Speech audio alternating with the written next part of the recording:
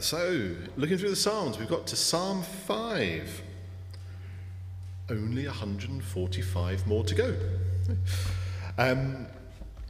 When asked to describe what type of book Psalms is, what type of literature, what genre the book of Psalms is, the usual answer is it's poetry.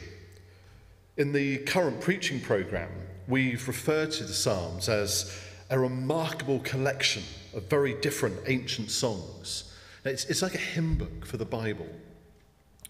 But I think the Psalms are just much more than that. They're not just a book of prayers or hymns or psalms to be sung or read fervently and graciously and reverently in church. They are such a wonderful tool for encountering God in worship and in our everyday lives.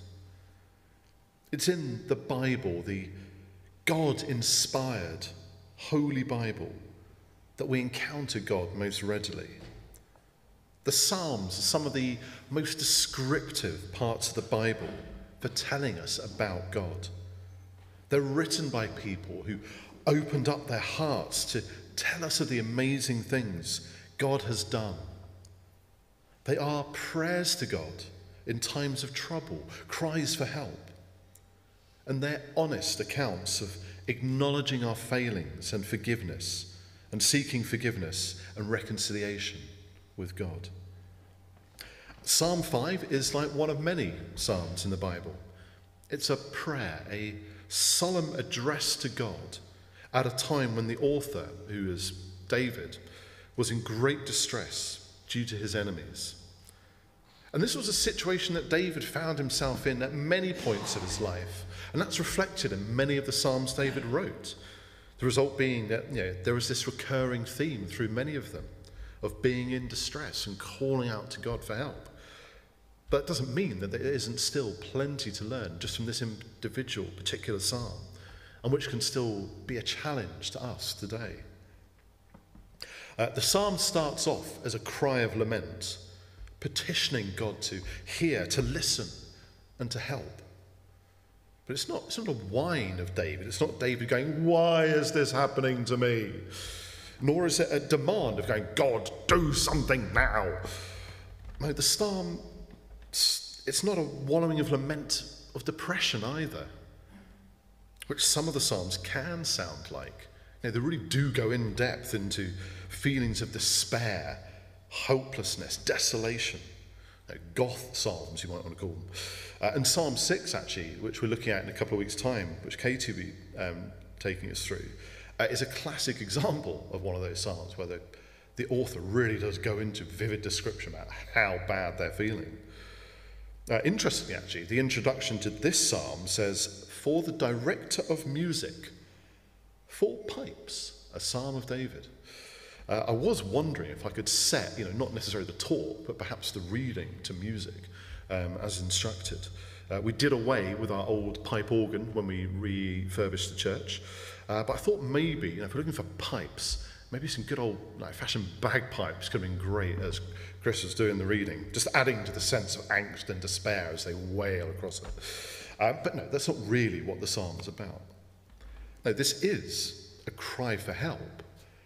But straight away, there is something striking and important about the way David speaks through this psalm. He begins his psalm thus.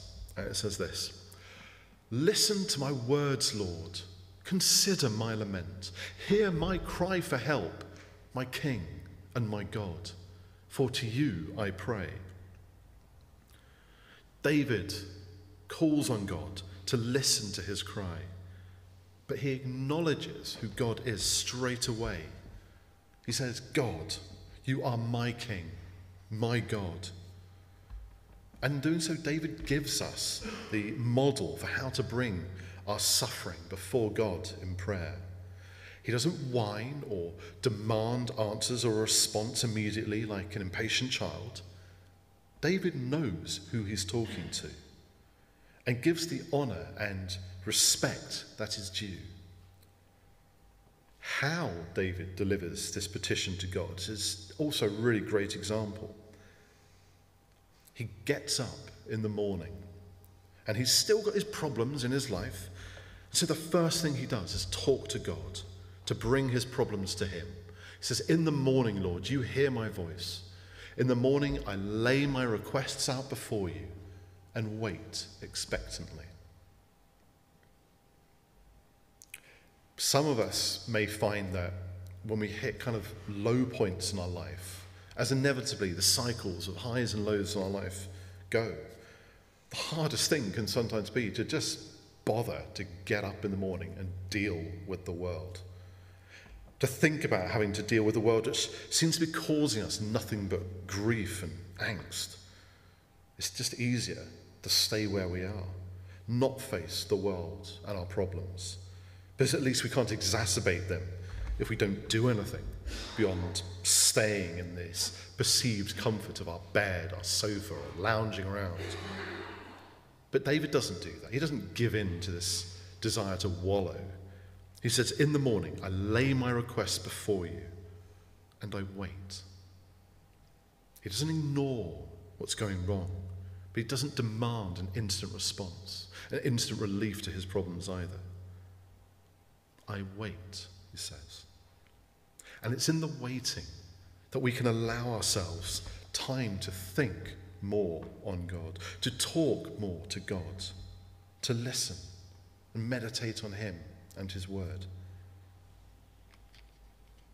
When we have things in our life that are worrying and troubling us, one of the best things I think we can do is just to make a list of those things. And then take a look at your list and ask yourself, are any of these people or events under my control? If so, what can I do to change them? And if you can change them, you do that and you get these things crossed off your list. And if you can't do anything yourself about them, then these are the things we can give to God. No one ever changed anything simply by worrying about it. And here David takes this decisive action to deal with what's causing him worry and trouble. So far, so good, brilliant. But then we come to the cause of David's lament, people.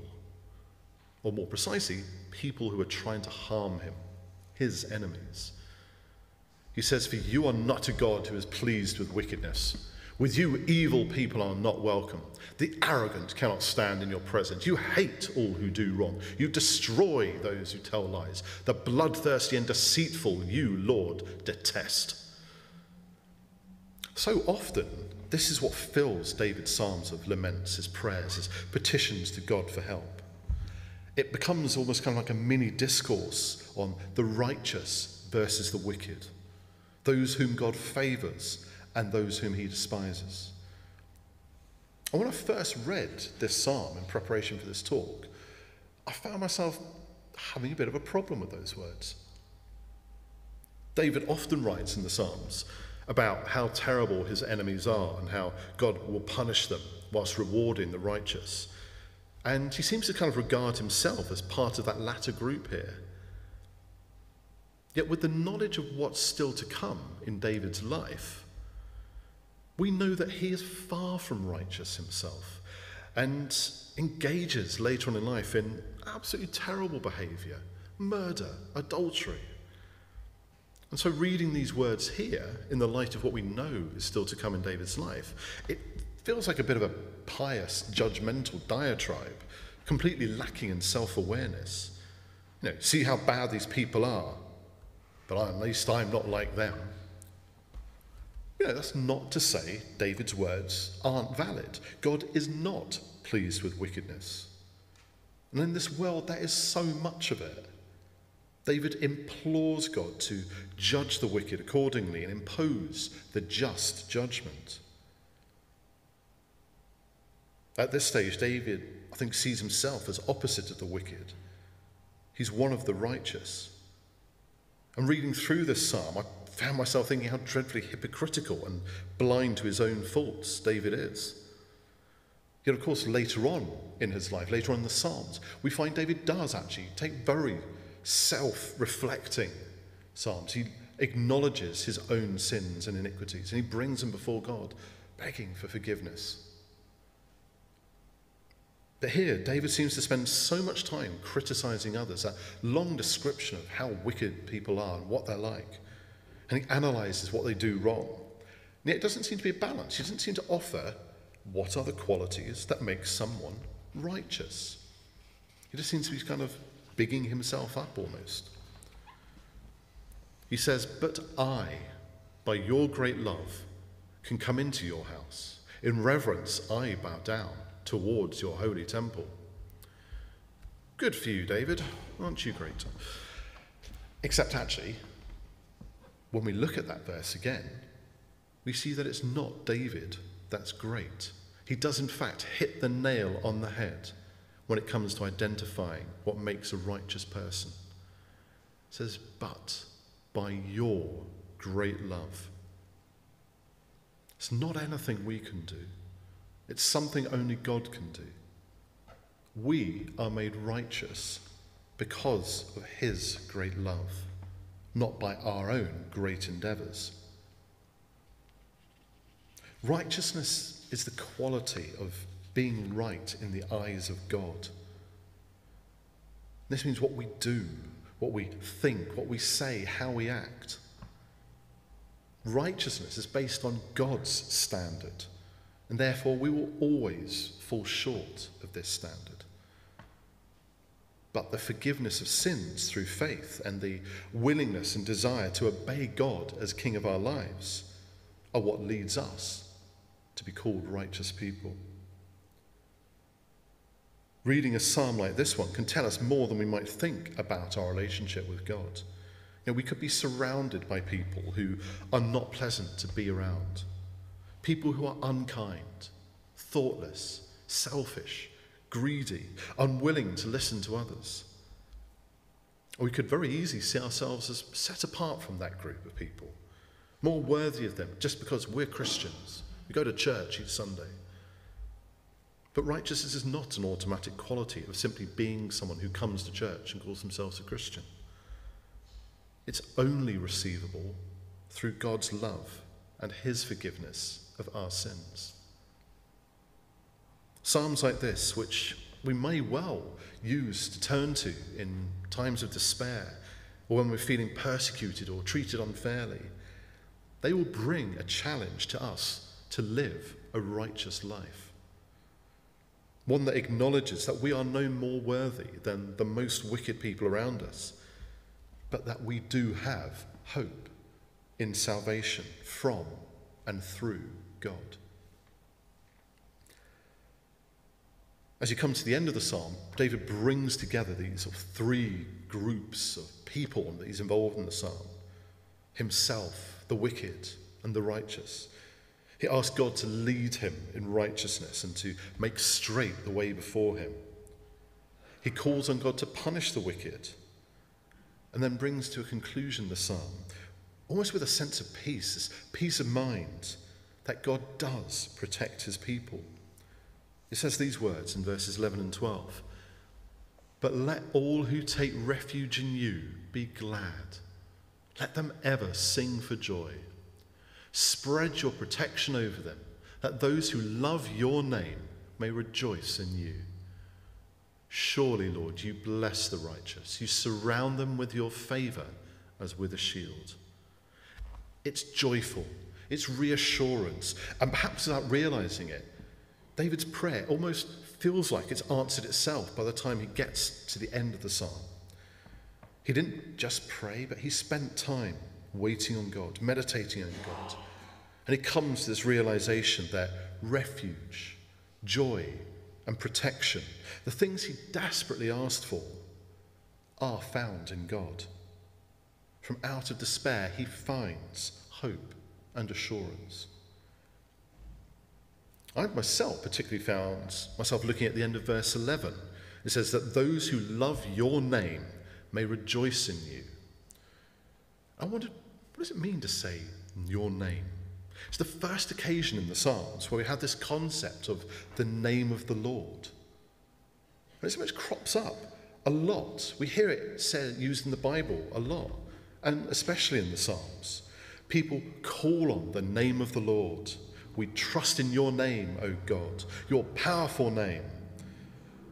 And so I thought, this is a good opportunity to try and figure more about the name of the Lord. What is the theological significance of this phrase? It seemed to me that there must be something revelatory rather than just a simple bit of theological language that we just use without really knowing what we mean by it. And so I looked in various Bible commentaries and online to see if there's something profound about calling on the name of the Lord. Is that some specific way that we do it? And I didn't find anything. And so I reread Psalm 5, trying to sort of make sense. And I saw that the answer is right there at the start. What does it mean to call on God's name? Well, it's exactly what David does at the start of this psalm. It's what we do when we pray, when we address God, our Lord, our King, our God.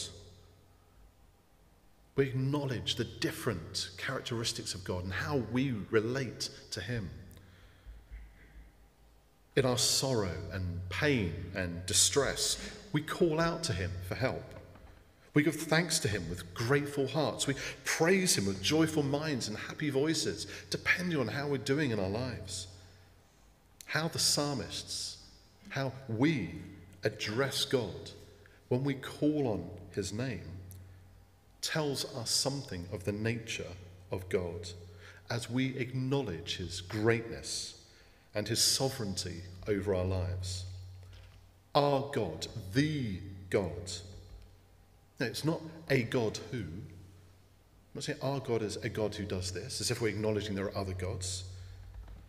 No, he is God. God is God, who is prayer hearing God, who is caring God, just God, powerful God, creator God, forgiving God, gracious God, loving God. God is love.